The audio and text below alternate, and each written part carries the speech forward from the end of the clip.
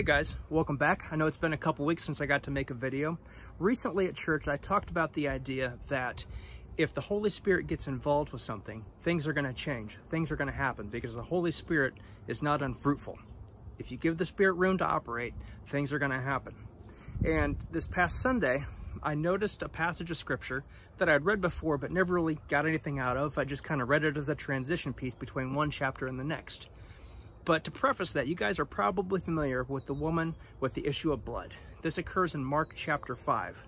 And in this story, this woman has a health problem. She's been trying to get treated for years, and she hears about Jesus and decides in her mind that if she can just touch Jesus's clothing, she'll be healed.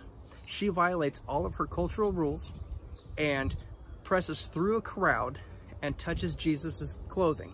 And when she does that, she's instantly healed, and Jesus turns and says, "Who touched me?" Now, the background here is Jesus was in a huge crowd.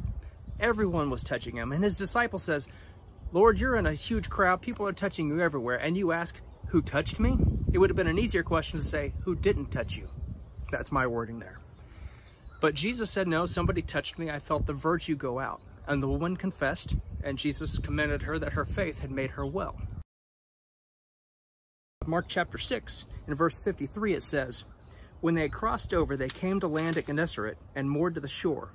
When they got out of the boat, immediately the people recognized him and ran about that whole country and began to carry here and there on their pallets those who were sick to the place they heard he was. Wherever he entered villages or cities or countryside, they were laying the sick in the marketplaces and imploring him that they might just touch the fringe of his cloak. And as many as touched it were being cured." In Mark chapter 6, verses 56, everyone that was touching Jesus's clothing was being healed. But in Mark chapter 5, with the woman with the issue of blood, she was the only one that got healed. Why?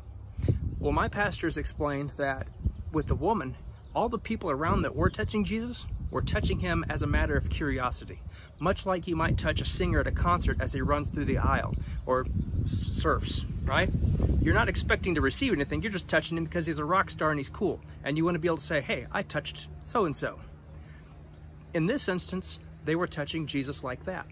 But in Mark chapter 6, these people were sick. They were laying the sick out there, and they believed that if they had an encounter with Jesus, if they could but touch his clothing, they would be healed.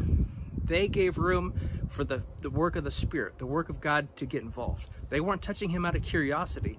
They were touching him with an expectation to receive. They were touching him with an expectation for change. And we should do the same thing. Every time we have contact with God, we should expect to come away a little bit more like him and a little bit less like our old man. When we get saved, we're made a whole new creature, but we still have to renew our minds. We renew our minds through the Word and through time and prayer and worship. So when you're spending time with the Lord, whether it's in prayer or reading the Word, expect change to happen. Expect the Spirit to work in you. Expect to receive what you need. All right, guys, until next time, see you later.